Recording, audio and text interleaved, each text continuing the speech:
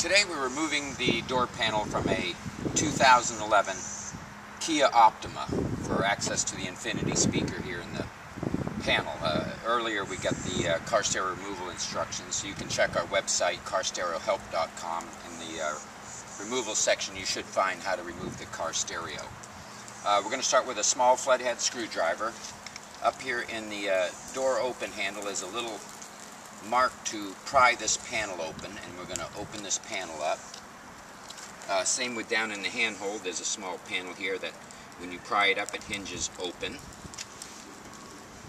And we're going to take our Phillips screwdriver, remove this one exposed screw here at the door open handle, and remove the one screw down here within the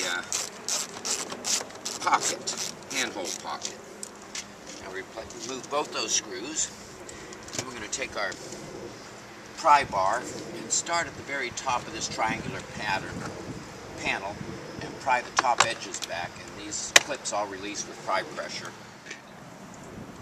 Now that we've got the screws done, there are clips that hold the panel on all the way around the edges.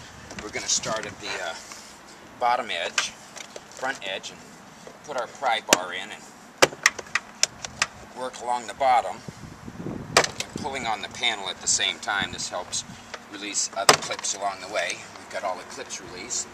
Now we're going to take this panel and push it straight up, and it releases off the door panel.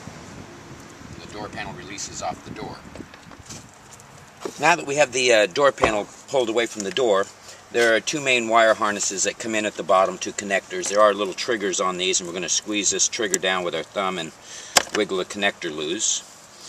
Triggers are at the top, and pushing them down releases the little lock on them.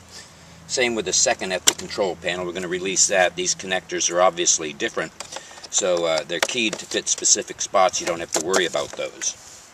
Now the cables for the door handle are attached, so what we're going to do is twist the panel around and lay it up against the door panel backwards. Now we have the panel turned around backwards and the cable still attached to it. This is going to give us access to the Infinity speaker. There's one connector here, right here at the side of the speaker. Again, we can push this trigger in and allow us to release the connector. Next we have 4 screws securing the speaker in place.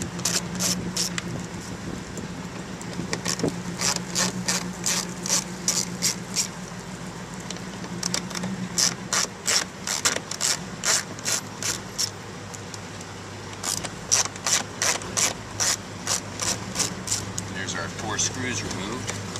The speaker comes out and removes just like that. This is how you remove the speaker from a 2011 Kia Optima. Our aftermarket options are good on this one. It's pretty simple to go aftermarket. Only concern is to watch the depth of the speaker so that it doesn't stop the window from going up and down. Hope this video has been helpful. Please see our other videos on our website, carstereohelp.com. If you have repair questions, we can answer those as well. Thank you for watching.